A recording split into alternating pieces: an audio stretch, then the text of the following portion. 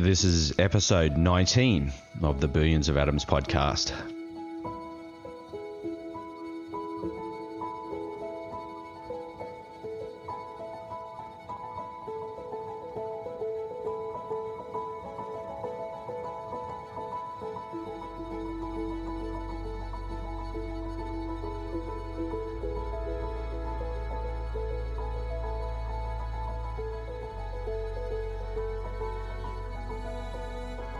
Have you ever pondered the threads connecting us to each other and the stars? The Billions of Atoms podcast explores these questions and more, where science meets spirituality, personal stories reveal universal truths, and meaning becomes a shared journey. The Billions of Atoms podcast, where we delve into human connections, one story at a time. It's an auditory journey, reclaiming humanity through the atomic bonds uniting us, exploring meaning, purpose, and personal growth.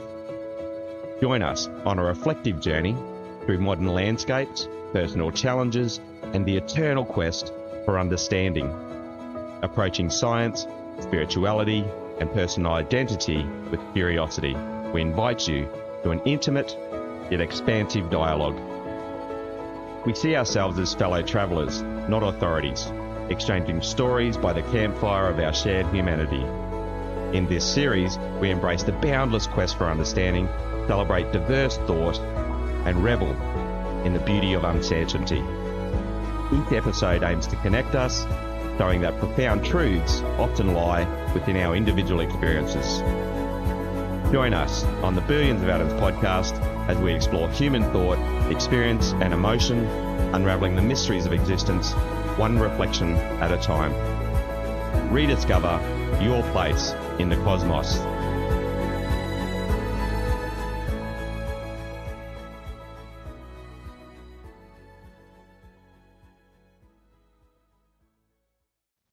Like you, my life reflects a diverse array of human experiences. Like your experiences, they are uniquely mine. Love, gained and lost, the passing of cherished loved ones, thrilling adventures, moments of both trauma and happiness.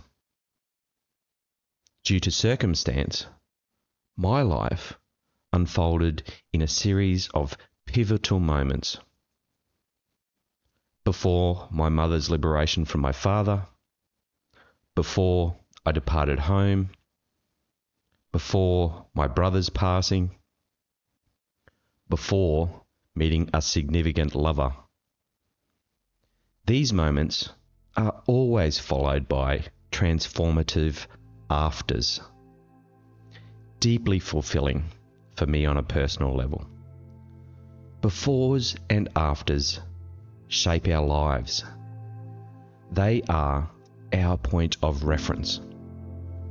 Afters and the lessons we take from them have the power to propel us forward. So in today's episode, I want to share a deeply personal before and after story from my youth. Picture this, a young woman virtually radiating with youth's untamed energy.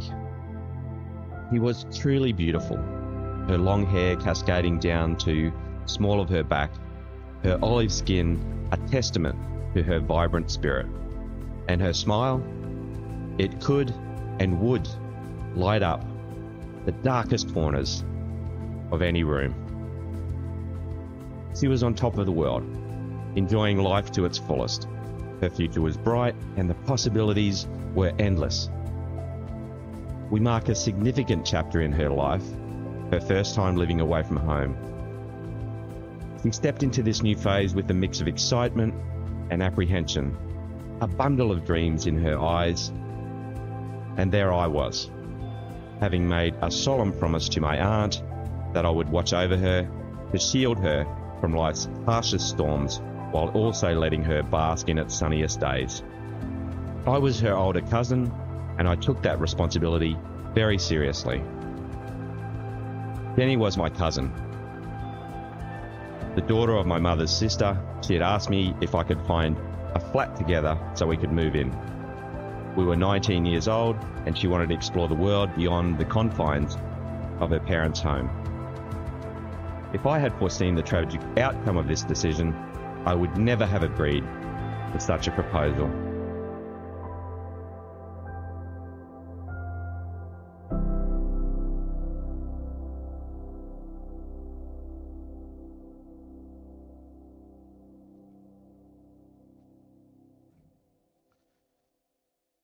Welcome, fellow travellers, to another personal tale from the intricate fabric of my own life. It's another episode where we unravel the threads of my own human experience in the hope we can inspire anyone suffering their own personal tragedies. We embark on this journey through the corridors of self-discovery.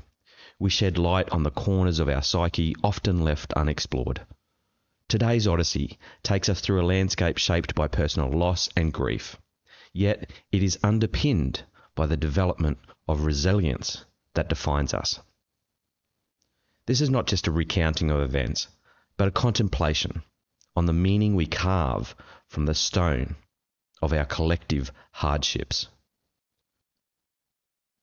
By 19, I had already been living independently on my own and with my twin brother since the age of 15. I had moved towns a few times already and had finished a trade as a painter. I moved back to the town where I'd went to school in an effort to re-establish the bonds with old school friends and started my own business as a contractor. For those of you who have listened to previous episodes, you would understand a fragment of the significance of this achievement.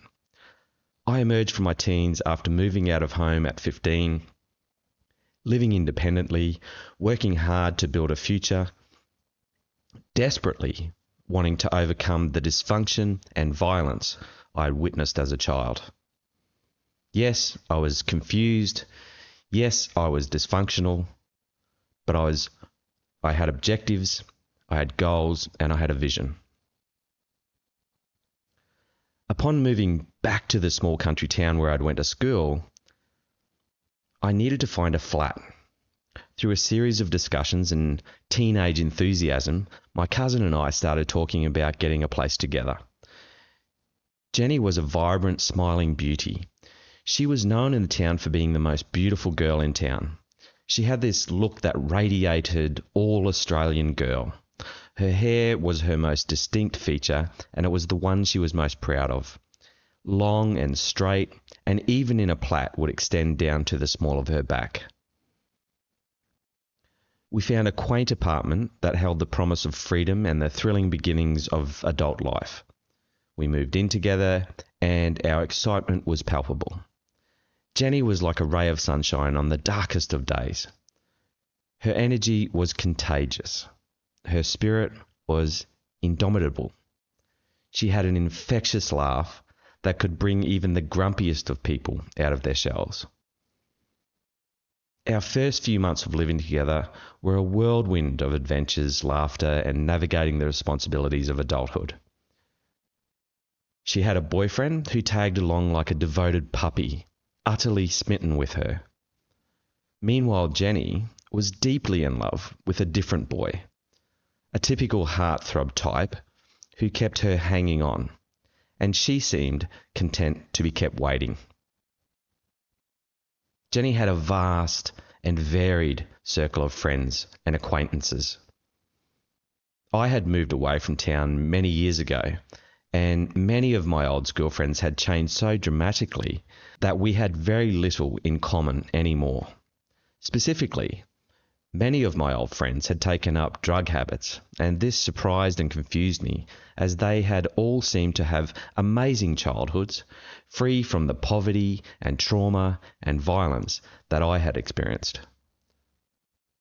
Drugs were off limits for me personally. I had spent my childhood around people with mental illnesses and had read enough by that stage to know that drug use with a genetic predisposition was a dangerous game for me to play.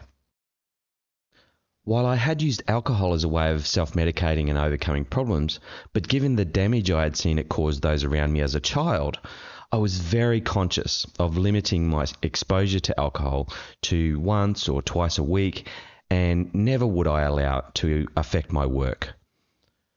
Due to the growing distance between my old schoolmates and me, our friend circle was mainly comprised of Jenny's friends. My girlfriend and I were caught up in a typical teenage romance cycle of breakups and reconciliations. I found myself torn between moving on and reigniting our relationship, and this occupied most of my free time between work. One evening, as the sun painted the sky with hues of orange and pink, we found ourselves on our patio, talking and just hanging out. Suddenly, a group of neighbours from a few flats down, who were more acquaintances of Jenny's rather than close friends, decided to join our intimate gathering, adding a touch of spontaneity to our evening. We spent the evening playing card games and sipping a small amount of alcohol and sharing laughs. As the night progressed, one of our friends proposed a spontaneous trip to his parents' farm. Weekends often meant escaping to the bush for us as kids. It was a time when kids could revel in the freedom to be as loud as they pleased, gather around a campfire, and gaze at the twinkling stars above. Despite my reservations about the group, I did hesitantly voice my concerns. But eventually we found ourselves packed into two vehicles, embarking on the 15-kilometre journey to the property. We drove down the winding path to the old farmhouse, the darkness of the night enveloping us. It was past midnight when we arrived, but a warm light beckoned from within. One of the boys hurried inside to let his parents know of our presence. Upon his return, he emerged carrying 2 rifles, sharing that his parents had approved his plan to go shooting rabbits on the property. We drove around in the bush, the headlights of the vehicles cutting through the darkness, casting beams of light onto the dusty trails. As music played, our laughter echoed through the night, creating an atmosphere of carefree joy and camaraderie. It was a time of simple pleasures and unforgettable moments, a snapshot of our youth filled with spontaneity and happiness.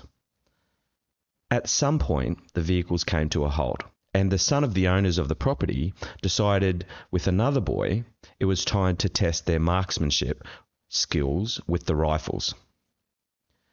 They carefully selected a target among the trees around 30 metres away. Taking turns, they aimed at the target and honed in their sights. It was a ritual that felt all too familiar for me.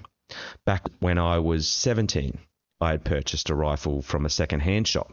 I would strap the rifle onto my motorbike and venture out to an old quarry in Mount Isa, where I would spend my time shooting at bottles and cans just for fun. Interestingly, I never found joy in hunting animals, despite its common practice in Australia for vermin control of non-native species. While many engaged in shooting animals for entertainment, it was a pastime I could never quite embrace. While the 2 boys were meticulously fine-tuning their shots and adjusting the sights on the rifle, I found myself casually positioned in front of one of the vehicles, engaged in a conversation with Jenny. As we stood there, the headlights of the car illuminated our surroundings, casting a warm glow as we chatted, each of us standing on opposite sides of the car. At that moment, Tom, whose parents owned the property, was in the midst of sighting in the rifle. As he turned around, a sudden chill ran down my spine as I noticed the gun pointing at Jenny. The air seemed to freeze as Tom uttered, "Bang, you're dead." Jenny, with a mix of concern and nonchalance, responded, "It's not loaded." The gravity of the situation hit me like a ton of bricks. I had always upheld a deep and unwavering reverence for firearms and their safe handling. The cardinal rule echoed in my mind: never point a gun at anyone under any circumstances. In that tense moment, a surge of emotions flooded through me. I felt a surge of anger as I contemplated grabbing the gun, pushing it away, and giving Tom a piece of my mind. However, before I could act on my impulses, a deafening sound pierced the air. The next second felt like an eternity as Jenny crumpled before my eyes. The weight of the situation sinking in with each passing moment.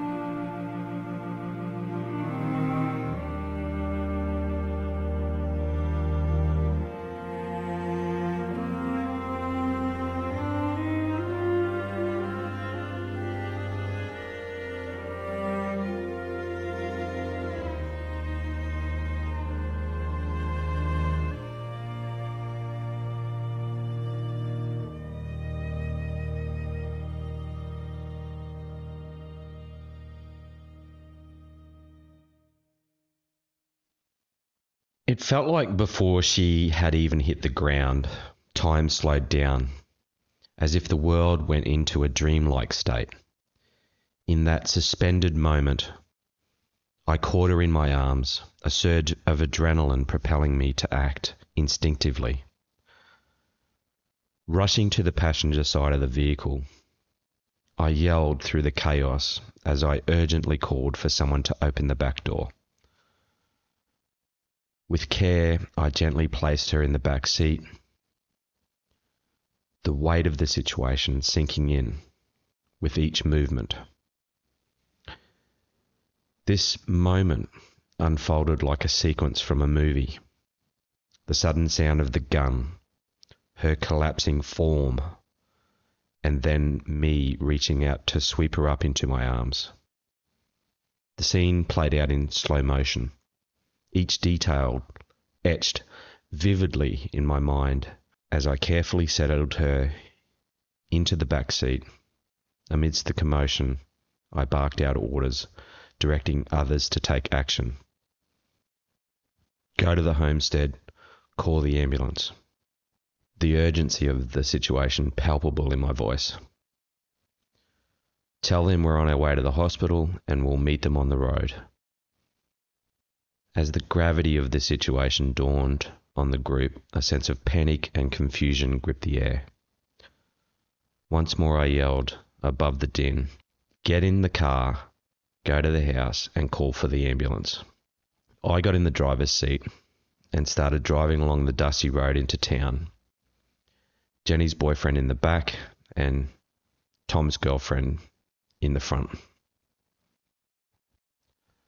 I remembered vividly the overwhelming surge of anger that seemed to have taken root within me, a deep-seated emotion brewing within me since childhood. The memories of violence and pain inflicted upon my mother and family flashed before my eyes, feeling a desire to unleash all of that pent-up rage upon Tom. The urge to make him pay for his sheer stupidity and reckless actions consumed my thoughts. But this was for a split second. I was moving instinctively, without thought, and before I even registered, I was driving to the hospital with Jenny in the back seat. As we drove, tears streamed down my face, my heart racing with fear. I desperately called out to Jenny, urging her to hang on, imploring her boyfriend to locate the source of her injury. Jenny lay unconscious, yet clinging to life, attempting to utter words amid soft groans. With trembling hands on the wheel, I called out her name repeatedly, the weight of the situation heavy on my shoulders. In the midst of the chaos, I turned to Jenny's boyfriend, my voice quivering, and I asked if he could spot the wound. He located it, a small entry point just below her left breast. Despite the absence of blood, the gravity of the situation was palpable. I instructed him to gently apply pressure to the wound, all the while trying to comfort Jenny. I yelled declarations of love, reminding her of the dreams and adventures we still had to share. "Hold on, Jenny," I pleaded. My voice was breaking. "You'll be okay. I love you, Jenny. Just hold on." We arrived at the hospital and Tom's girlfriend rushed into the lobby to get help. It was around 2 a.m. So the hospital exuded an eerie peace until it was abruptly disrupted by a sudden rush of commotion, cries and shouts echoing through the corridors. Swiftly responding to the urgency, the nurses brought a stretcher and gently transported Jenny into the emergency room. However, as it was a small country hospital, there was no doctor present on duty at that late hour, intensifying the sense of urgency and concern among those present. I stood outside the hospital with an overwhelming sense of emotions. Memories flooded back as I realised I was standing in the exact same position I had stood in as a child, halfway down that hill, on the driveway leading to the awning between the two buildings. It was here that I witnessed my father's car painted red with blood after he was shot. Despite the years that had passed, the scene appeared almost frozen in time, with the only difference being the make and model of the car. The early morning mist hung in the air. The fluorescent lights overhead created the same halo effect, adding an eerie glow to the surroundings. I could hear Jenny moaning and garbling, trying to speak. The nurses came out and told us Jenny was asking after Carl, her unrequited love. I found his number and called him and told him to come to the hospital. At some stage, Tom and the others finally arrived. My heart raced as I caught sight of him, a surge of boiling anger rising within me. He had failed to call an ambulance, leaving us in a state of chaos. Tom's expression was a mix of confusion and detachment, and that only fueled my frustration further. As he advanced towards me, his face displaying a bewildered look, I couldn't contain the overwhelming surge of emotions. With each punch I threw, a mix of anger and helplessness. Tom retreated, seeking refuge in the corner of the hospital driveway. The sound of shattering glass echoed as my rage consumed me, painting the scene with a sense of raw intensity. One of the hospital wardsmen in a crisp white coat spoke to me in a gentle tone. He reminded me that now is not the time for anger, emphasizing that it is only exacerbating Jenny's already challenging situation. He asked me to gather some of the other boys, and together We went and helped him clear the rear car park at the back of the hospital for a helicopter that was flying in from the larger hospital that was 120 kilometres away. Later, Jenny's mother arrived. I caught a glimpse of her approaching before she even stepped inside. Hastily, I made my way over, feeling a knot of anxiety tightening in my chest. I managed to stammer out an apology for being unable to prevent the accident that had befallen Jenny. Her mother's response was unexpectedly gentle. She reassured me with a soft smile and quietly entered the hospital to stand vigil by Jenny's side in the theatre. In the aftermath of that emotional exchange, the weight of grief and guilt pressed down on me like a lead shroud. Overwhelmed by the intensity of that moment, I retreated to the shadows at the edge of the hospital grounds. There, the sounds of the bustling hospital faded into the background, leaving me alone with my thoughts. Suddenly, a piercing wail shattered the stillness. The heart-rending cry of my auntie, a sound so raw and primal that it seemed to reverberate through the entire town. A clarion call, carrying the weight of a mother's unimaginable loss. As the reality of the situation sank in, I found myself rooted to the spot, grappling with a sense of helplessness and despair. The anguished screams seemed to echo in my ears, a stark reminder of the fragility of life and the cruelty of fate. In a moment of overwhelming emotion, I made a split-second decision. I had to escape, to flee from the unbearable sorrow that threatened to engulf me. Without a second thought, I sprang to my feet and ran. Each footfall carried me further away from the heart-wrenching sounds that heralded the tragic news of Jenny's passing.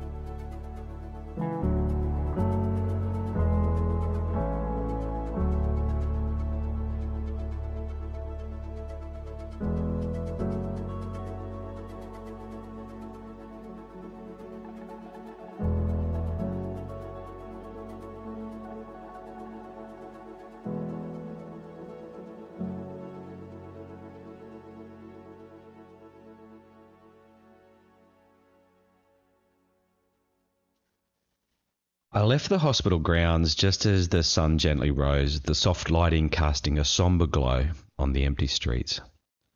I walked the familiar paths back home. I finally reached my vehicle, and the drive to the shooting site was filled with a mix of emotions. My mind was trying to process the gravity of the situation. Sitting out there for what felt like hours, the weight of the recent events sank deeper. Once again, I found myself at the edge of a life-altering moment, straddling the boundary between before and after. It was a chasm created by the cruel hands of fate and another unexpected event. The raw pain of loss enveloped me, each heartbeat echoing the memory of the gunshot that shattered the peace of that day. The loss was personal, hitting close to home. A young cousin's vibrant light extinguished prematurely. It was a tragic twist in the narrative of a simple outing turned awry, where the fragility of life confronted a group of unsuspecting teens. A single act of negligence and stupidity, ending a beautiful life full of so much promise. Our family, peeling back the layers of sorrow, we uncovered the raw emotional backdrop of grief's unexpected intrusion into our lives. Our family found itself engulfed in a whirlwind of mourning, clinging tightly to one another for support, seeking solace amid the overwhelming confusion of unanswerable questions. Each aspect of our existence transformed into a narrative of before Jenny and after Jenny. The poignant farewell at Jenny's funeral drew the entire town together. 7,000 people turned out in a procession of honour guards lining the streets, paying their respects as we made our way past in the funeral procession. The heartfelt tribute continued as we passed through the town, past the nursing home where Jenny had devoted her time, her popularity evident in the sea of mourners who gathered to bid her farewell. Her untimely departure left a profound impact, a life extinguished far too soon, etching her memory deeply into the hearts of all who knew her. For me, after Jenny's involvement, many years were spent isolating myself socially and from my family. I couldn't face my auntie, and that moment at the hospital was one of the last moments I ever caught sight of her. It led to me becoming a workaholic and a heavy binge drinker, often alone and to the point of blackout. Myself and others who witnessed the events of that night endured testifying at trials in court that ultimately resulted in the failure of any form of conviction for Tom.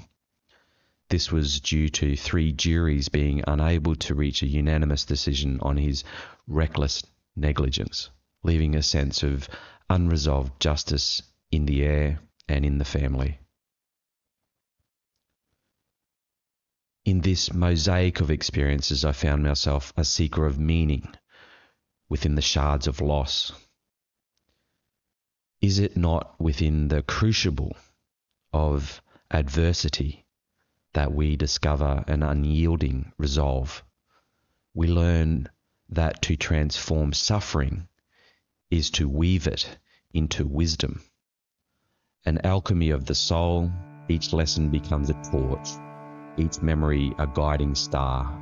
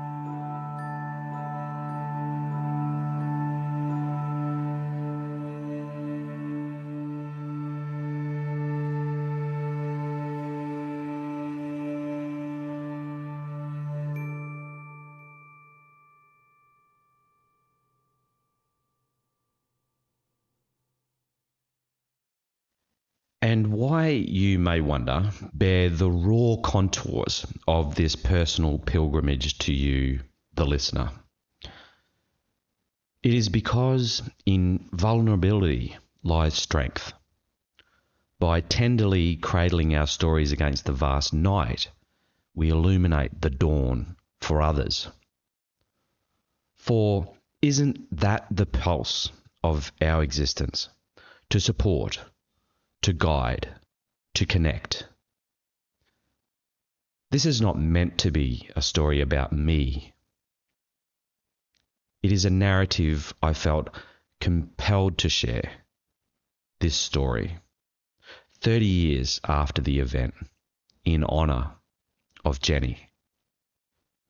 Through the years of keeping this experience to myself and sharing only with my most intimate partners, I've come to realise that the most respectful way to commemorate Jenny is not through my silence, but through celebration.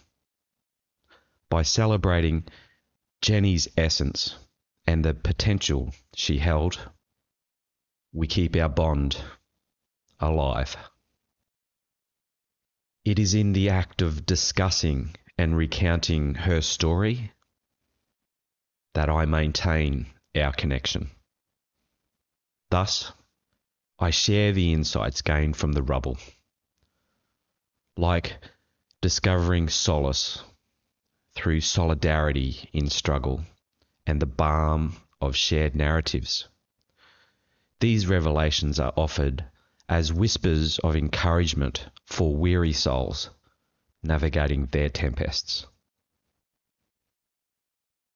urging to seek assistance, kindred spirits, as you traverse your personal abysses, be they through therapists, through your confidants, or your own personal inner wells of fortitude. Our journey through life is not linear. It is full of twists and turns, ups and downs. Inevitably, there will be moments where we face unexpected challenges and losses that can leave us feeling lost and vulnerable. These are the shadows in our lives, experiences that cast a darkness over us, making it difficult to see the light and find our way forward. But within these shadows lay opportunities for growth and resilience. It is through navigating and overcoming these moments that we can emerge stronger and more resilient than ever before. Grief, in particular, is a shadow that we all must face at some point in our lives, whether it's from the passing of a loved one, the end of a relationship, or even the loss of a dream. Grief can be all-consuming and overwhelming. It can feel like we are drowning in a darkness, unable to see a way out. However, it is important to remember that grief is not something that we simply get over. Instead, it is a journey that we must take in order to heal and find our way back to the light.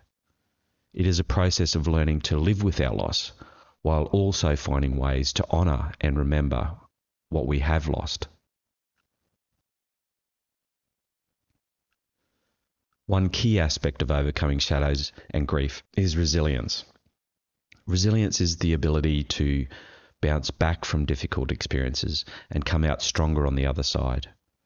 It involves developing coping mechanisms, seeking out support, and finding ways to thrive in the face of adversity. But resilience is not something we are born with. It is a skill that can be learned and developed. And it is through facing our shadows and navigating our grief that we can cultivate this important trait. In this journey, there may be times when we stumble or fall. We may feel stuck or unable to move forward. But it is important to remember that this is all part of the process. We must allow ourselves to mourn and grieve, but we must also find ways to continue moving forward towards healing and resilience. In conclusion, I emerge not scathed, but sculpted by my trials. We gaze with new eyes at a horizon imbued with possibility. Here lies the crux of our discourse. Can adversity be the womb of growth? The answer, though etched differently in each soul, resonates harmoniously within the chorus of humankind's underlying spirit. As I reflect on my own personal journey through grief to resilience, I am reminded that life is a constant ebb and flow of experiences, of befores and afters. We can never predict what will come next, but we can choose how we respond to these moments of change and challenge. Grief is a universal experience, but each person's journey is unique. It is not something that can be overcome or forgotten, but rather something that we can learn to live with. One of the most important lessons I've learned on my journey was the power of facing our shadows. Grief often brings up painful memories or unresolved issues from our past, and we may try to bury these feelings or push them away, but ultimately they will continue to haunt us until we confront them. Through facing my shadows and seeking help when needed, I found a way to honour Jenny's memory and find peace within myself. It was not an easy journey, but it was one that ultimately led towards healing and growth. As we navigate our own journeys through grief, may we never forget the ones we have lost, and may we find solace in the memories and the lessons they left behind. Let us continue to hold one another close, to celebrate the lives of those who have passed, and to honour their legacies through our own resilience and strength. In the end, it's not just about surviving after loss, but finding meaning and purpose in the after. It is about honouring the ones we have lost by living our lives to the fullest with compassion, empathy, and resilience. And as Sadhguru has said, there is no such thing as death. There is only life, life, and more life. For as long as we remember and honour those we have lost, their light will continue to shine on through us. Let us carry that light with pride and use it to guide our way forward. I extend my gratitude for joining me on this shared passage through the shadowed valleys and luminous peaks of my existence. May the candour of my musings light your way, and may the joint tenacity of our wanderings affirm the beauty that blooms from resilience. Until our paths cross again, travel on, seekers of the world's quiet questions and answers. And remember, you are billions of atoms, billions of years old. You are part of me, and I am part of you, and we are part of everyone and everything.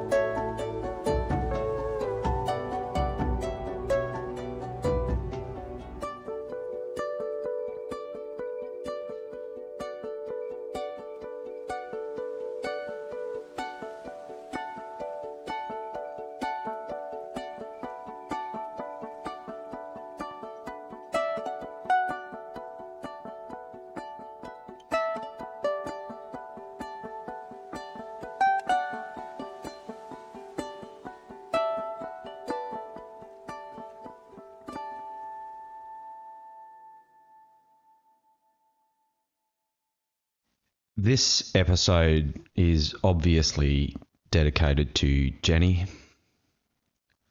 Jen, I want to say how sorry I am to you for not protecting you, and to my auntie who is now once again cradling you against her breasts. I've carried this guilt my entire life, and I have tried my very best to live a life of honour and finding wonder and joy in every moment and the smallest of the world's gifts, to honour and share those moments with you both.